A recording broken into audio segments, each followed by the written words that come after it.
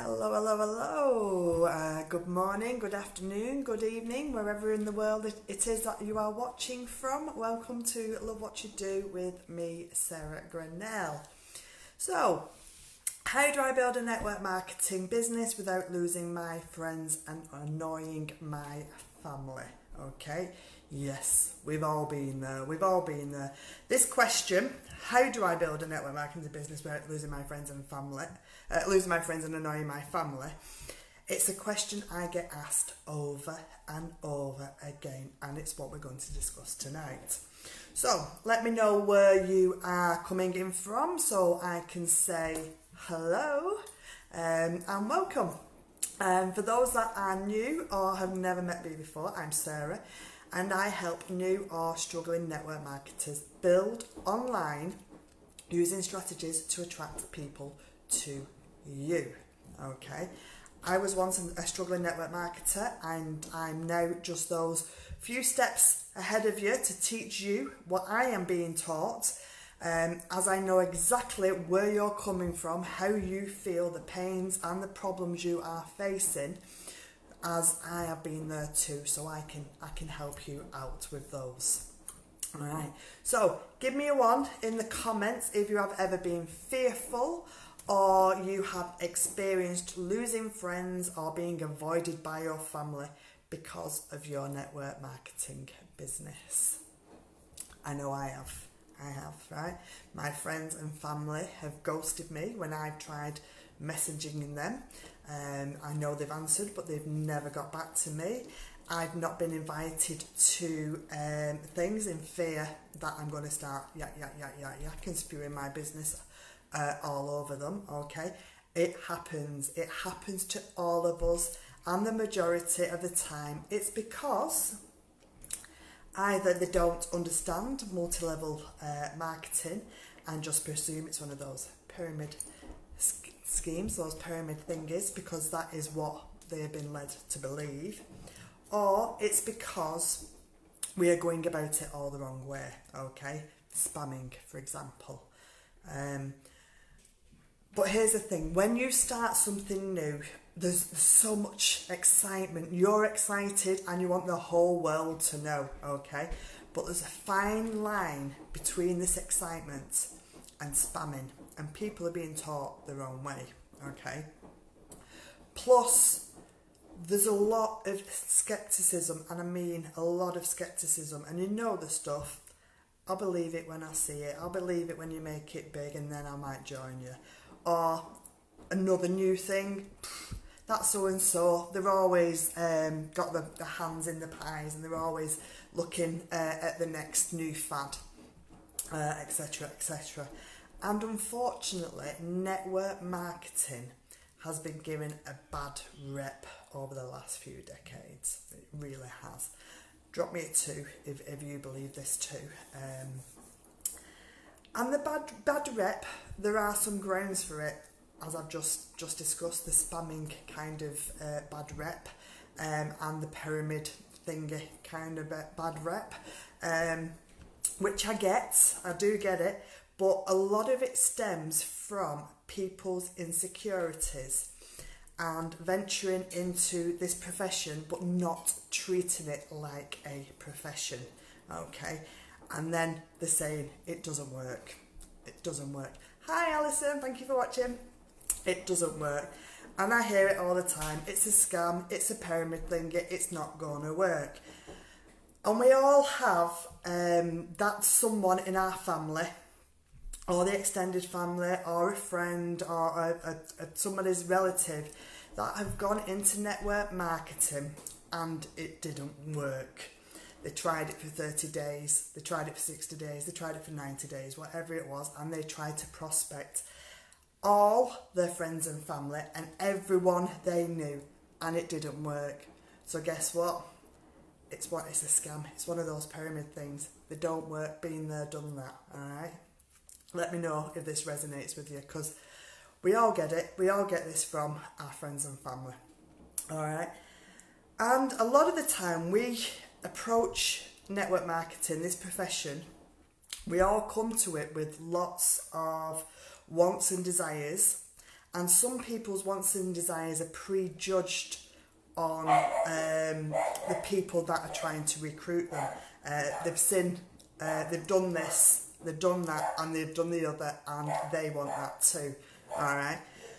But your family and your friends don't always see your dreams and your desires, okay? It's not what they want. Sorry, my dog's barking in the background, if you can hear that. And they don't fully understand where it is that we're coming from. And let's face it, your friends and family see you as one thing, okay? They will and always have seen you as that one thing. And for me, it's being an airman in the RAF, alright? I'm a teacher now and a network marketing professional, and I still get referred to as Sarah, who was in the Air Force. I've been out of the Air Force 14 years, and I still get referred to as Sarah in the Air Force. And they think I'm crazy for wanting to pursue my network marketing profession. It's not a real job. You have a real job, you have security. Why do you want to leave it? You've got a good paid job. Why do you want to venture into something that they don't believe pays well and is very unsecure, and it scares them, all right? And that is where they're coming from. They're coming from a place of fear, a lack of understanding, and possibly they don't see you as anything else other than your previous profession, all right? And when it comes to family and friends, and I want to be honest with you, more so friends than family, they don't want to be left behind. You've probably been their friends for years and years and years. Personally, I have great friends who have been very supportive, but yet they won't join me. I have one friend who just says, remember me when you're a millionaire, all right? And we laugh at it, but she's my best mate, and she's very, very supportive of everything I do. But maybe they want to see me make it before they put the tour in, all right? Who knows? That's where I'll see it when I believe it comes into it. But there are many people who have friends who can become unnerved with what you're doing.